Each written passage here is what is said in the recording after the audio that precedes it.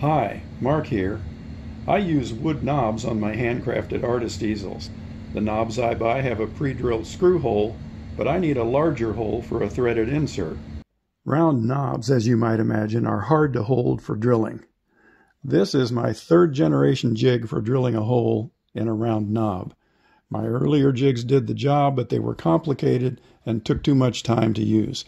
This one is simple to use, and I can drill several knobs in just minutes. Here's how it works. I've already locked the jig onto my drill press table using the laser crosshairs to position it. I place a knob in the jig and close the right jaw using the clamp lever. Then I drill to my preset depth.